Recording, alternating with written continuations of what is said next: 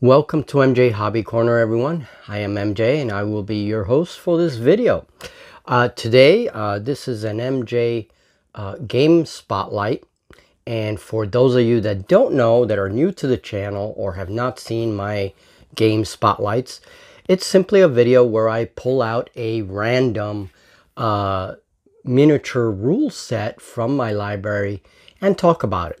I don't do real in-depth reviews. There's no real talk about strategy. We're just talking about the game, the mechanics, and if I have time, many spotlights will incorporate a little sample of a combat or of a turn, okay, just to kind of give an idea how the rules work. Now for this spotlight, I won't be doing a little sample turn.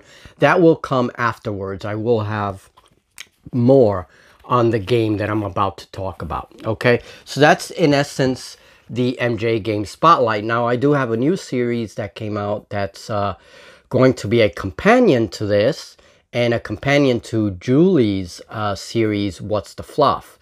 She will concentrate on the fluff of a particular game, and my other expansion to this talks about miniatures and only miniatures, right? So that's sort of approaching it from a distant context. So together, these videos will take care of, you know, game rules, miniatures, and fluff, right? And when they do coincide with each other, we will connect them together. So all those aspects of the game will be talked about. All right, so without further ado, let's dive into it. So on today's spotlight, we will have the game Silver Bayonet. Silver Bayonet by Joseph McCullough and Osprey Games. And this came out sometime in November 2021, so it's pretty recent. November or December, I can't really remember which one, but it came out in 2021. It's a very recent game.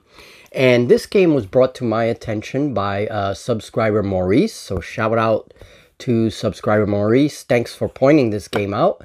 As soon as he pointed it out, I went online, checked it out, and saw that it was something I would be interested in. Now, before we get into the rules in the book starts with a little bit of fluff, right? And it gives you an idea of what's going on. It is a game of Napoleonic Gothic horror. Now, it's a very interesting theme because what really attracted me at first light was the fact that you had the Napoleonic era, the Napoleonic Wars as a background, okay? And I found that to be very different. So I was definitely interested in this aspect of it. Now there is, I'm not going to go over the fluff or anything. That's Julie's job. But basically, just to give a little bit of background, basically, your war band is going to be a very elite war band of monster hunters with this whole Napoleonic theme in the background. So the war is going on in the background, and you have a mysterious force called the Harvestmen, which are also in the background, and this sort of dark, mysterious force is what's driving all this supernatural stuff to occur. So these elite soldiers, which will represent the player, are in charge of fighting this, you know, with the whole war and everything that's happening with the war in the background. So it's a very interesting theme. And that's all I'll say on the fluff. So your monster hunters will be led by an officer. And the book then goes into a creation of your warband. Your monster hunters will be based on a particular nation of the time. And I found that to be very interesting. So you can say that this is a little bit of Gothic horror, alternate history, right? And fantasy as well. So it's like all these three elements combining to form this game. It's a very interesting theme if you really think about it. So basically, you will choose a major nation. So you'll have nations like Prussia, Great Britain, France, of course, And you can choose other nations of the time. You don't necessarily have to stick to the list. And Joseph McCullough does mention that in the book. One note, this book does not have as much art as some of the other books like Frostgrave, right? For those of you that don't know, Joseph McCullough is also the author of Frostgrave, Rangers of Shadowdeep, Oathmark, Ghost Archipelago. All those games are also part of this author's series. So he has a lot of really good games out there. You don't see a lot of art like you do in the other books. The other books, this book, The Silver Bayonet, reminded me a lot of Rangers of Shadowdeep, including the format of the book and basically some of the mechanics that we're going to go over in a bit. So the book is about 230 pages, at least the digital version, okay? So it's a chunky book. All right, so let's get back on track. So this is a game that, so like Frostgrave or Rangers of Shadowdeep, your characters will level up and you will have things that occur within the game and some things that may occur, you know, post-game as well, okay? Characters can level up and gain experience.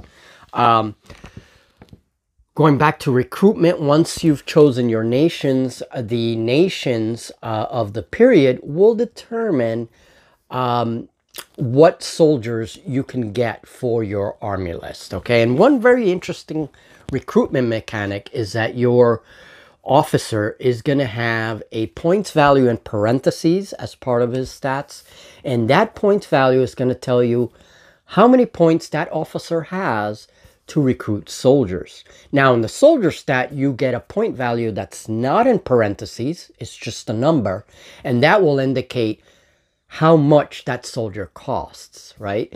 So again, nations will determine what kinds of soldiers you can get. So every nation has a slightly different soldier makeup available to it. So that's interesting too. It gives the nations a little bit of flavor, okay? So the book goes into what you need to play. As always, you will need miniatures. Probably gives a lot of room for conversion this time period, I would think. You need a few markers and tokens, some terrain, a deck of regular playing cards, and that's where I found things very similar to Rangers of Shadowdeep, because you will have clue markers and you will have like events and things like that. So you will need a deck of cards, the unit sheet, a pencil. You will also need 10-sided dice. This game mechanic is driven by 10-sided dice. Now you will need several, and it recommends 3 different colors of dice, okay? And the colors are given in the book. It will assign a color to each of the kinds of dice that the 10-sided represent. They will represent skill dice, power dice, and monster dice. So 3 different colors and 3 different kinds of 10-sided dice, okay?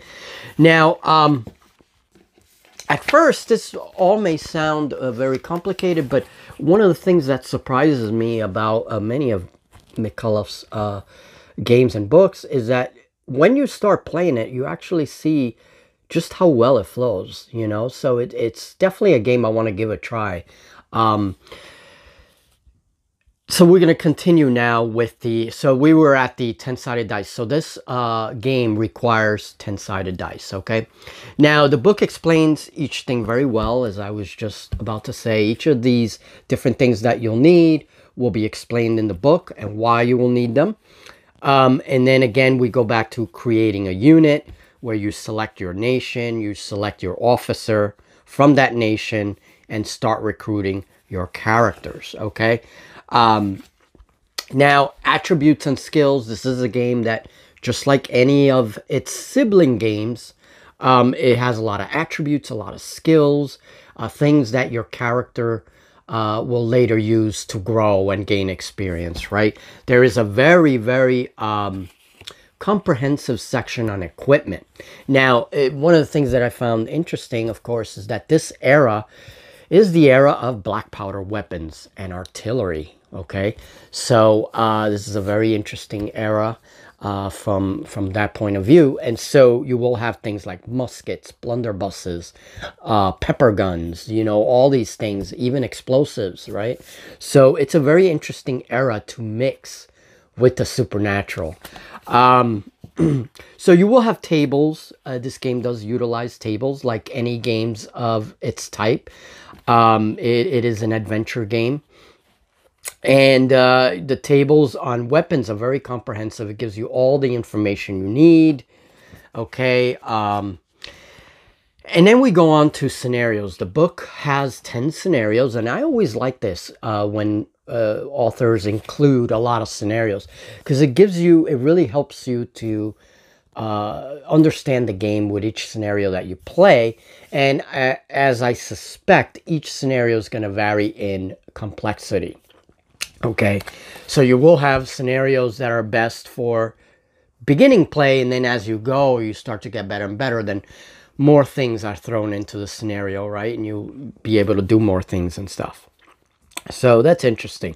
The mechanics of this game also relies heavily on the checks system. The check is basically you have a target number or TN, and then you have an attribute that will usually modify it, and then you have to roll that target number or over that target number to succeed. Okay, so it is a system of checks, basically, is it's what I refer it to. We see this in a lot of games, in a lot of the sibling games to Silver Bayonet. Okay, now the game, let's move now a little bit into, we're going to start to talk about combat. That is the juicy part of a lot of these games. And the turn, before we go into combat, the turn is broken up into phases. The phases include initiative. It includes a primary player phase, right? In which the primary player, and this is in a two-player game, the primary player activates half its figures, rounding down. Okay, so if I have 7 figures, the rules suggest you basically activate 3 figures, right? So it's 7, but you just round down, so you activate 3 figures. Then you have a monster phase where all the monsters are going to activate whatever's on the board. And you have a second player phase, which is obviously your opponent. Now they get to activate all their figures. And then it goes back to the primary player, which he activates whatever's left over, right? And then that's pretty much it. Now, the initiative phase may trigger extra monsters, and that's optional if you want to do it that way. It gives you rules for that. So some monsters may actually enter if you roll very low on the initiative phase, okay? So that would increase the difficulty, I think, of the game a little bit. But it's optional, so okay, so we've talked a little bit about the phases. This game, one very interesting thing about the turn mechanic for this game, it is not in a game of opposing roles the way you do, let's say, in Frostgrave, where you have to beat your opponent's roll, right? You have a bunch of modifiers, you roll, you add some kind of stat, you then add whatever other modifiers are, and then you have to roll over your opponent to succeed, right? And then you subtract the differences, and that's how you get your damage. This is different. Here's where the mechanic changes. In this game, you have, when you're doing a combat, you have the power dice and the skill dice, okay? So the power dice and the skill dice are added together, right, when you roll them. So these are just random rolls. You add those together and you add the combat stat. And now you are comparing that to your target's defense stat. And now that will determine if it's a hit or not. If you hit, damage is calculated depending on the weapon that you use. So if my character's using a fencing sword, the skill dice will determine the damage. And that's why you want different colored 10-sided dice. So that makes sense. And if your character's using more of a power weapon, such as a big axe or something, a power weapon, you will use the power dice. Now, the difference between the power dice that you're always going to add, you're going to add a 1 to that roll. And that's what differentiates the power dice from the skill dice, is that it's always going to do 1 point of damage more. Okay, so I thought that was an interesting mechanic. I want to put this to play, and again in my next video talking about this game, I think I do want to do a couple of sample turns, and we're going to run through maybe a sample scenario, but call it a training, right? And we'll make the mistakes together, and we'll talk about whatever mistakes I make or whatever. But I do want to experiment with the system because it sounds like a very interesting system, okay? So we'll see. And we'll talk about whether, complexity and all that in a future video. But in essence, this is the mechanic, the power dice and skill dice. So that's very interesting, okay? So these things are checked against a defense stat, and that's how you're going to determine damage and combat in this game. Okay, there is a fatigue mechanic incorporated in this rule set as well. Fatigue, it depends on the game, I guess. Sometimes I don't like it. It just adds something else, right, to keep track of. But this is not a bad system. Really, the fatigue mechanic, you need tokens. You will need a couple of tokens to determine this. And basically, you get -1 defense and melee attack on your melee attack rolls and on your defense for every fatigue token that you get. Now, fatigue, it's obviously triggered after combat and after certain events, whatever, right? So your figure gets a fatigue token. Now, no worries, because it is an elegant system in that you cannot put more than 2 fatigue tokens on the figure. So really, you're only going to get -2 in every situation from fatigue. So it's not too bad. Also, fatigue disappears after the turn is over. You get to remove those tokens and you can start fresh. So that's not too bad, okay? Your figures are not going to be completely penalized, but it is an interesting mechanic. So that is a note on fatigue. Now, the combat order is explained very well in the book. I'm not going to go over it, but it explains the monster AI and all these kinds of things. Things that I think you will find very similar to Frostgrave or Rangers of Shadow Deep or any of these games, right? There is a section on cavalry, specifically cavalry. And this is interesting because the Napoleonic era, of course, cavalry was a big deal, okay, in this era. So it definitely goes over like mounting and dismounting characters and that sort of thing. So that's cool. There's a simple terror mechanic, which is associated with morale and courage. I'm not going to say too much about that, but it exists. Now, the fate pool mechanic is another interesting mechanic of this game. So, as I said, you're going to find a lot of things very similar to Rangers of Shadow Deep if you play Rangers of Shadow Deep. But once you get into power dice and skill dice, and you get into the fate pool, things are really different. And it is going to feel very different from Rangers in that sense, okay? So the fate pool mechanic is basically you're going to have your 2 power dice. And these are extra dice, by the way. So you're going to need a handful of 10-sided dice. You're going to need your 2 power dice, your 2 skill dice, and 1 monster dice. Now, fate pool is affected by the scenarios that you're playing, okay?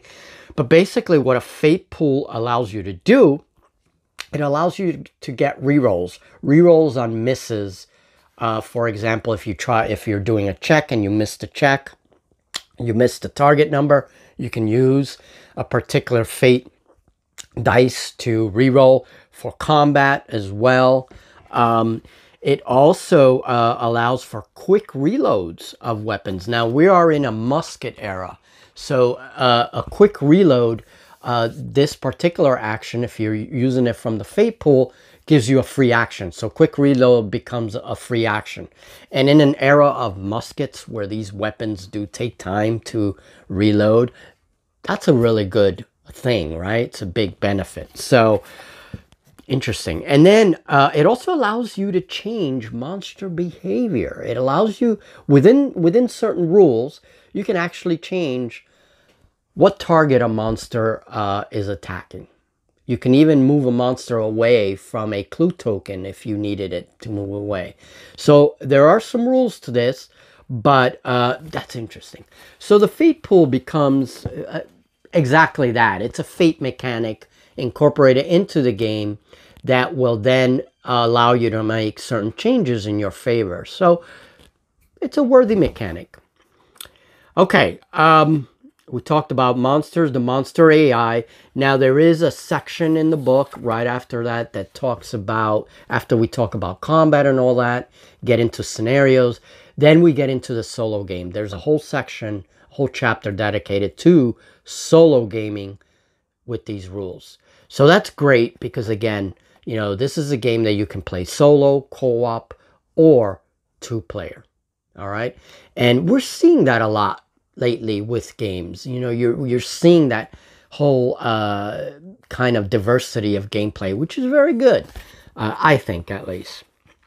So, okay, so basically that was the fate pool. That's a very important mechanic, very important in combat. Chapter 4 deals with campaigns, with all the experience levels that you get, researching of items that you might find, because you will find artifacts and things like that, off-game and in-game things, right? And then power ranks, that is explained in the book. As you get up in experience, you also get power ranks and things like that.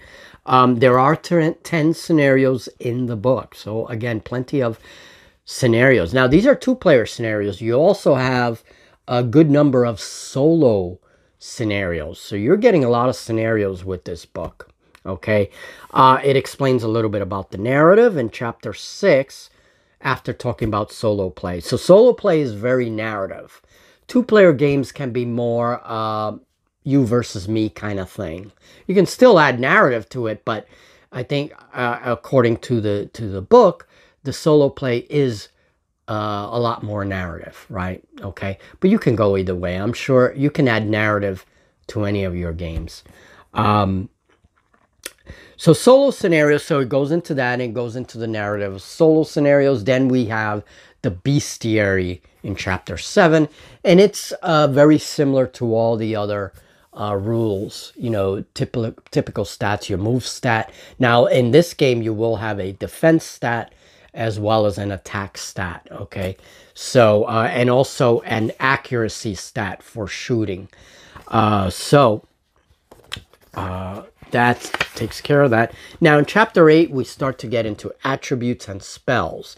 You will have a lot of spells because this is a game of supernatural combat. You know, it has a lot of supernatural elements in it. So you do get spells, and I'm not sure.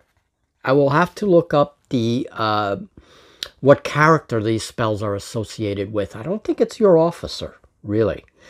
But you get a unit sheet in the back of the book, and that pretty much the whole book summarized, okay? So the most important thing about the combat is that the combat is not pulls rolls with your opponent, where you have to beat your opponent's rolls. The damage is not then subtracted the way you would in sibling games, but this one is actually you're rolling, you're adding your combat stat and any other modifiers to combat, and then you're comparing it to your opponent's defense stat, being a monster or being whatever, okay, or an opponent's figure. So a very interesting game, and very interesting that the nations, you know, you have the different nations for the Napoleonic era, and that's going to determine your soldiers, you know, what you can choose for each nation. So I thought that was very interesting. Silver Bayonet definitely has caught my interest. Julie and I may be looking at it in the future as a co-op game or possibly a player-to-player game. And so we'll see. I think this game will have a lot of potential for good terrain, scratch builds, especially looking at some of the terrain for that era, right? So you will be using your forests, your trees, you know, your old barns, your houses, maybe your ruins, right? Because it is a war story in the background. So a lot of the terrain that most terrain collectors, most gamers would have you know, something in this kind of theme, right? And if not, you make it, or you use whatever you have available. I mean, paper models, whatever it is, okay? Books, whatever it is. But definitely for me, it will inspire a few like scratch builds, I think, in this whole theme. And you do have rules for terrain, as usual, you know, difficult terrain and all these things.